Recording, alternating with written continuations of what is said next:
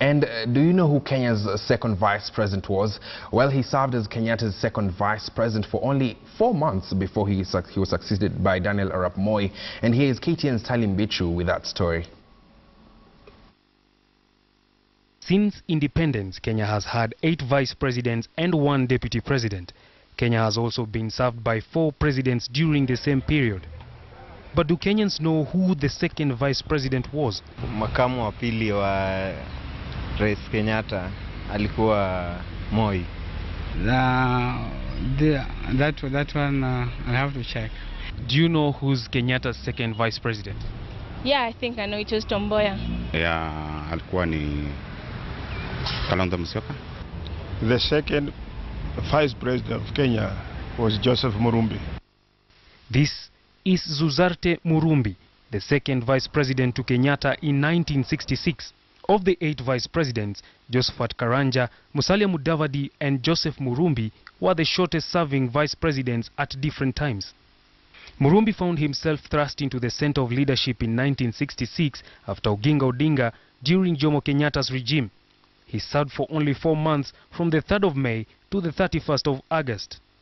This son of a Goan trader and a Maasai woman then quit politics in the same year after the first political assassination of Pio Gamapinto in Kenya.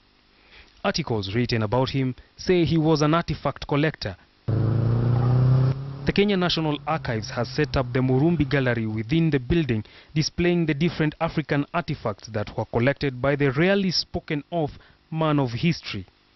Everything you are seeing down here and up there was collected by Murumbi.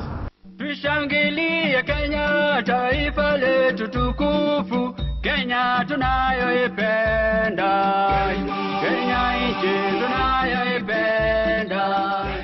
Some of the 8,000 rare books, those published before the year 1900, are contained in a library inside the Kenya National Archives entrusted for safety upon his death in the year 1990.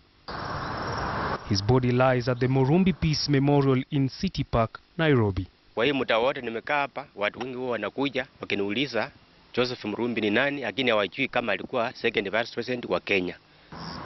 The only shrine and graves around where he rests are as old as time can tell. Exactly 10 years after he was laid to rest, his wife Sheila Murumbi was also laid next to him. However, 25 years on, most Kenyans still do not know who Joseph Murumbi was. Stanley Mbichu, KTN, Nairobi.